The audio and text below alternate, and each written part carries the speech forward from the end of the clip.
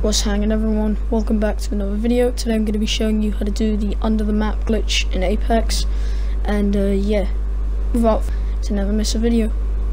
Okay, let's get right into it.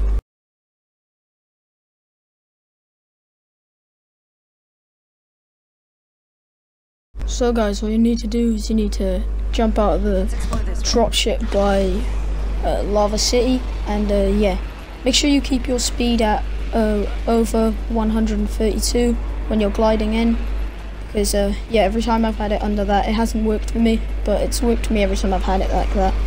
So yeah, there'll be, as I show you in this gameplay, when you fly over here, if you die, then you have to try it again, but yeah, you should hit an invisible wall and just fall straight down, and then you'll be under the map. And this is really good for wins, but yeah, I'd say use Revenant and Wraith. They're the best to just not take much damage from the storm, or the ring, whatever you want to call it. And yeah, that's all you need to do.